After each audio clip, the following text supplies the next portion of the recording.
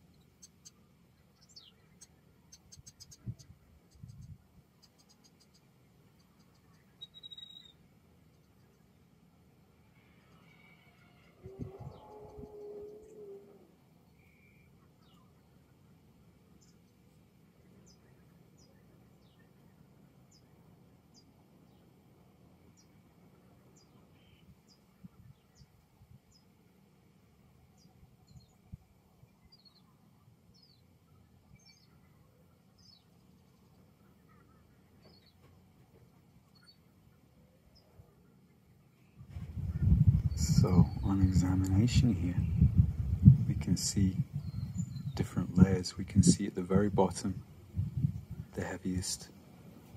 We can see a layer directly above that. It's much paler. And then we can see the milky blue water. We can see a distinct difference in the color of these very dense, heavier particles. Much more ultramarine blue, more of a red blue compared to this green blue. It's almost turquoise in here.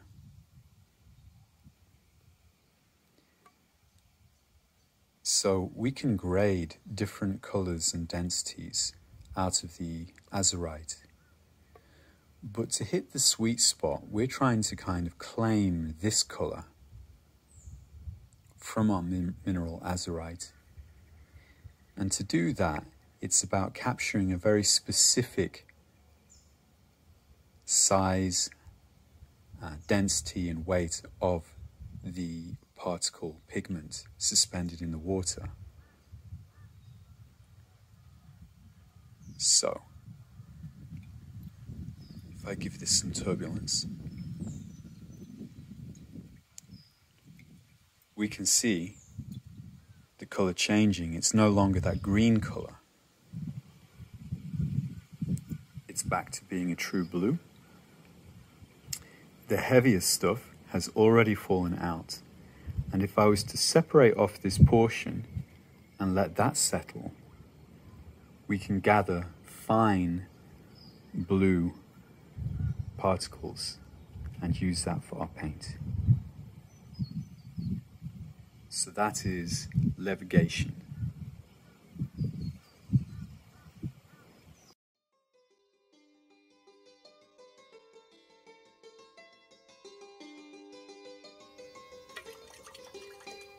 We have a ground pigment and water in this jar.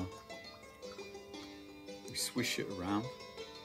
The heavy stuff falls out fast. The medium density particles remain in suspension for a little while, so we don't wait for long. Pour that out.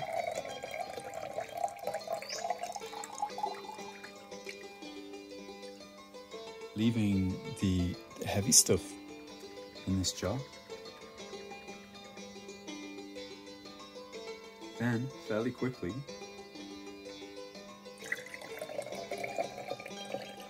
we pour our medium and light stuff out,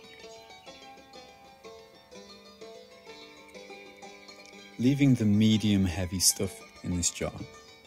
So we've got the heavy stuff here, medium heavy, then our medium and light in here. And what we do is we let this one just settle down a little bit for a minute or so. And then we go back. So I pour this out.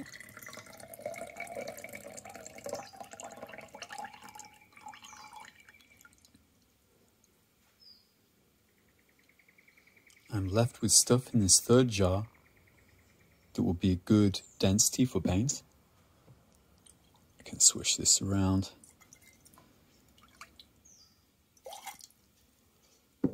And then we take it from the top. Round two.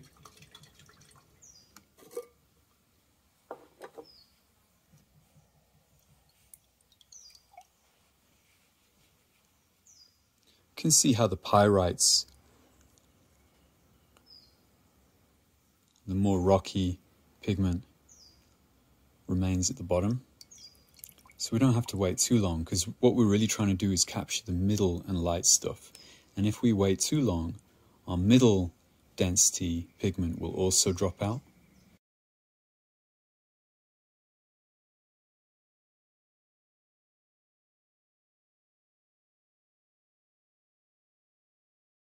You can see how many rounds you would have to do to reclaim a large amount of pigment. This is the way with traditional approaches.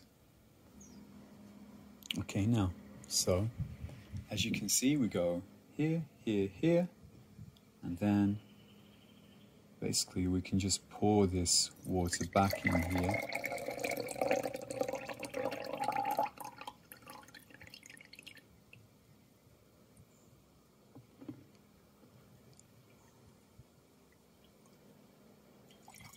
Give it some turbulence, and then back in here.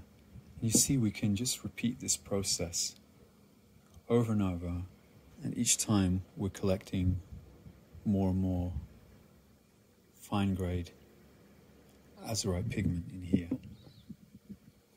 Okay, last thing we're going to look at is comparing the pigments between these different jars. So here's the first coarse jar. You can see it's really rocky. It's got a nice deep color, but it's like the consistency of it's like sand. Can you hear it, yeah?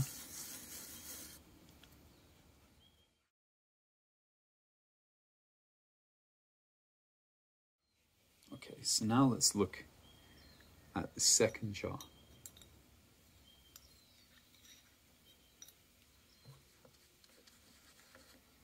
It's a lot better.